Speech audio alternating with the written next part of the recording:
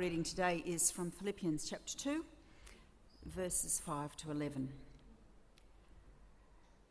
In your relationships with one another, have the same mindset as Christ Jesus, who being in the very nature of God, did not consider equality with God something to be used to his own advantage.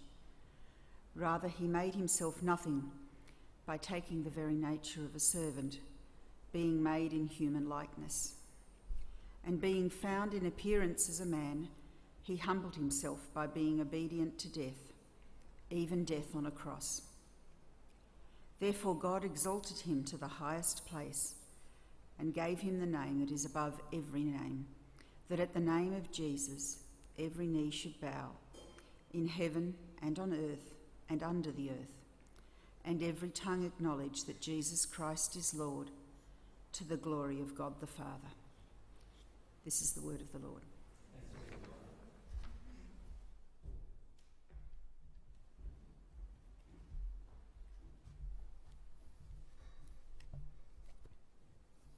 Thanks, Bev.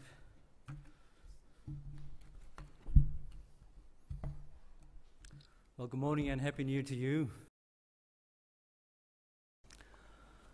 All right, I'm sure all of you have seen the church signboard church message, signboard message as you came into the church this morning. What does it say? Blessings 2023. Blessings 2023. I believe it is really timely and appropriate message, not only for us as a church, but also everyone out there in the community in this particular year. It would all depend on how we define God's blessings, but everyone needs a real sense of blessings which come from God. Because all of us would want to see some changes. Positive, encouraging changes in our lives, spiritual, relational, emotional, after spending some tough years in the past. Everyone agree? Yeah, I think so. Today, the first day of a new year, I believe, is the best day to bring changes, or to start making changes, or even to think about changes in our lives. I wonder what areas in your life you believe need a change. Your spiritual life, social life, family, work, health, or other areas. And if you think you badly need a change, what would you do to make that change? A big change, a little change, a gradual change, a sudden change, or you don't want any change. From a very short 49 years of experience compared to Dawn or Mari back there, life doesn't seem to allow us to stay where we are forever, as we all know. Whether we like it or not, change seems to be an inevitable reality, which constantly comes and goes in our everyday walks of life. In other words, when you look back, you might be able to see yourself either as the one who brings changes, or one of those who are changed by the change someone or a certain trend has brought in your life. Are you a changer, or just stay where you are? I believe there's not a single person in the world, whole world, who belongs to only one camp of these areas of change. Whether we are aware of it or not, all of us, I believe, somehow bring changes in other people's lives. And at the same time, we are the receiving end of the changes that others make or created, or the changes simply given to us. Yet ironically, those changes, intentional or unintentional, make us feel alive, giving us a sense of life which is ongoing, ever evolving, and not static. So change, in a sense, reminds us of life, the life that we live.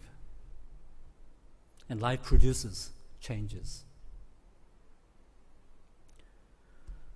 Where do you find, or have you found, the breath of life among the constant changes in your life? And how would you find blessings in this new year among the coming possible changes in your life? And what could be a bit of change for you to be able to encounter those blessings? Spiritual, relational, psychological, or whatever. What would be your practical ways that you can think of to fill your life with blessings? Not only for you, but also for your loved ones, close friends, church family, and others.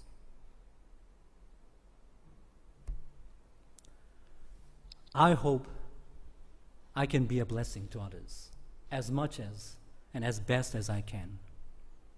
What about you? Do you want that too? Yes. Simply because that brings joy. That brings joy, meaning, and purpose in my life. And because it sets me in the right direction even when I need to be more patient, extra courageous, or more determined. Yet you and I won't be able to give what we don't have.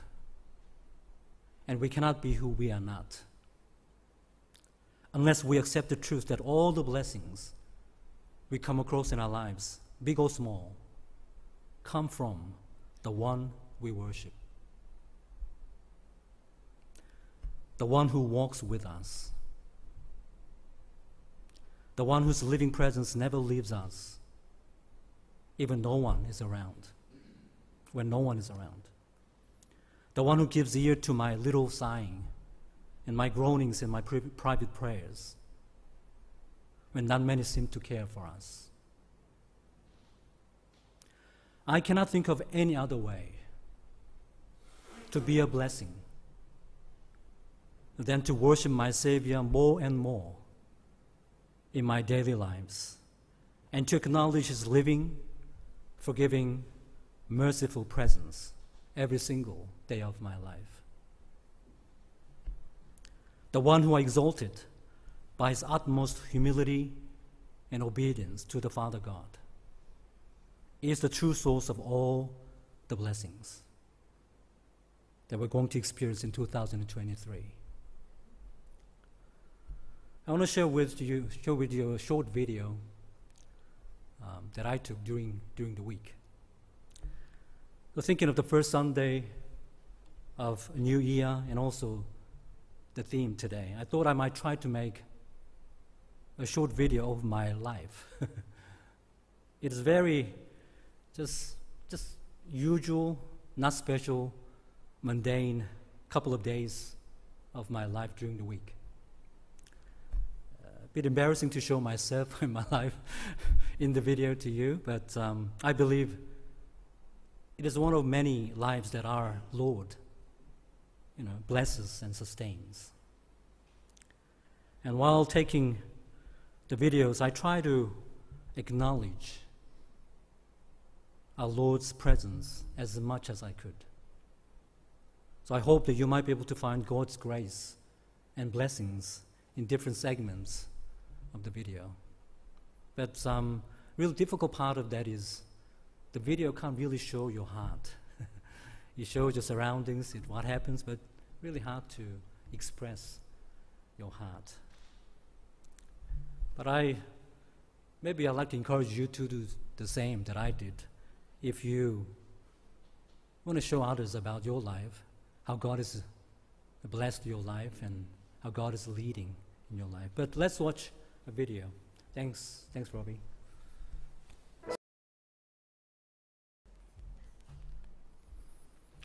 What do you think? Yes.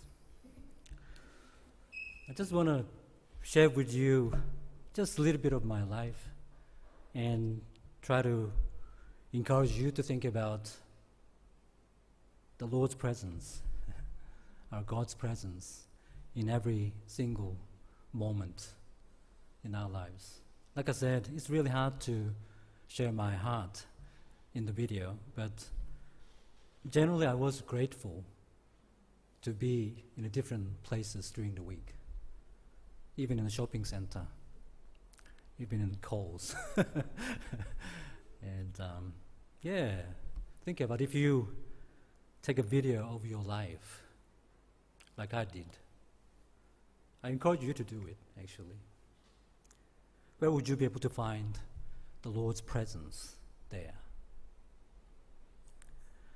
And I wonder how often and how much we, including myself, acknowledge our Lord's living and merciful presence and feel grateful and humbled by it.